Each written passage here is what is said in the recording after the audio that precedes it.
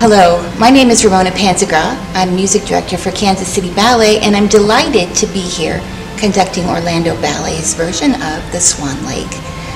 Tchaikovsky's iconic score will be heard played by the Orlando Philharmonic. And even if you don't know classical music, somewhere you've run across the theme for Swan Lake, which is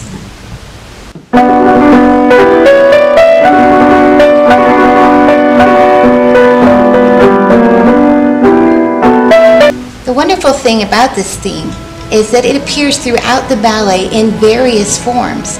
For example, little do you realize that when we hear Siegfried, the prince, we often hear the same theme turned upside down.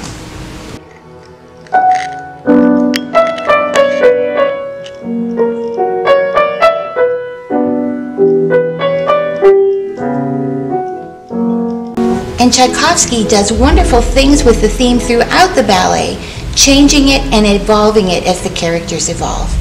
One of my favorite things that he does is he makes it more menacing when the evil Rothbard appears. And he does that by adding the brass. So we get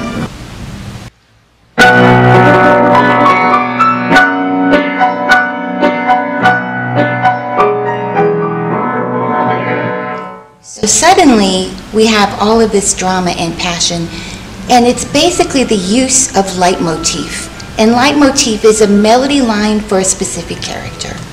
So when we see Swan Lake, we also hear it. We hear the evolution of these themes, and the characters suddenly become flesh and blood. They have passion, they have drama behind them.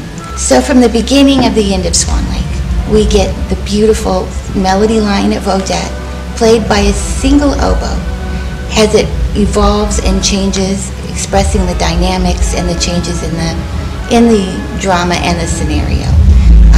At the very end, when Rothbard and Siegfried are fighting to the death in order to save Odette, you hear it again.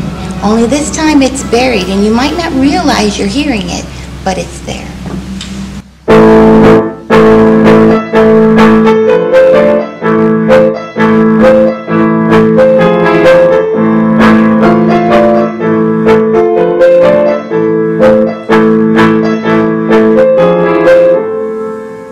So even in that passionate-filled scene, we have Odette's theme singing out.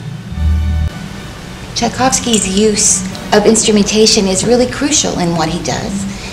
The use of brass for evil Rothbard, the use of the harp for the magic of Odette. So when you hear harp, you see Odette Odile. Here you'll hear part of the harp cadenza.